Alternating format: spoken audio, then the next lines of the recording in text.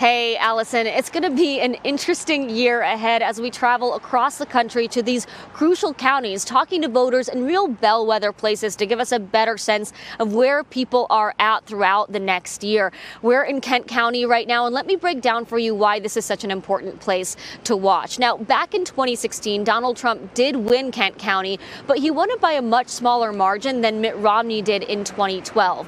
And that's partly because of the kind of Republican voter that you find here. Now, we're in Grand Rapids right now. It's the biggest city in Kent County, and it's the hometown of Gerald Ford. He's that model of the moderate, traditional Republicanism that a lot of voters here subscribe to.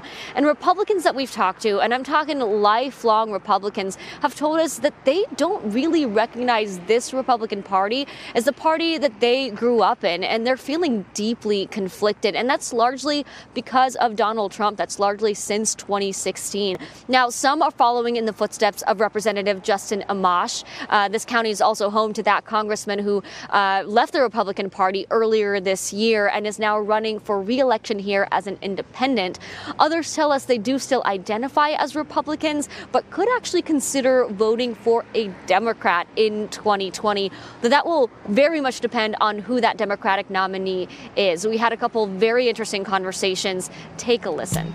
How long have you identified as a Republican? I don't anymore. As Trump was getting more and more popular, I kind of looked around and said, this is not the Republican Party that I recognize or that I want to be part of. This shift in the party, where does it all leave you?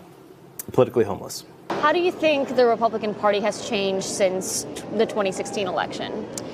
Immensely.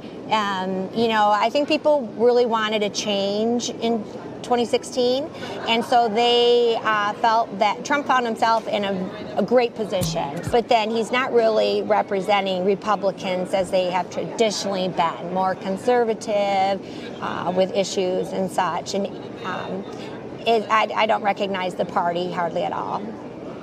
When did you start to drift away from the Republican Party? I suppose around when Trump was nominated. And why is that? Trump now has the party captive, and I don't think he's good for the party.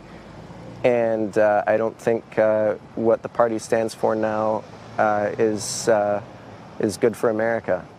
And these folks we talked to, they all said they're going to be watching Wednesday night's debate pretty closely to see who stands out, who interests them, and whether they might actually consider voting for one of these Democrats. And experts are saying that it's likely that if Kent County goes blue, Michigan might too.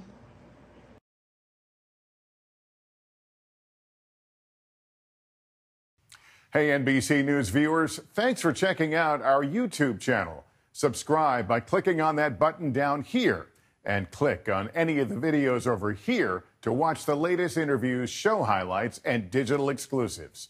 Thanks for watching.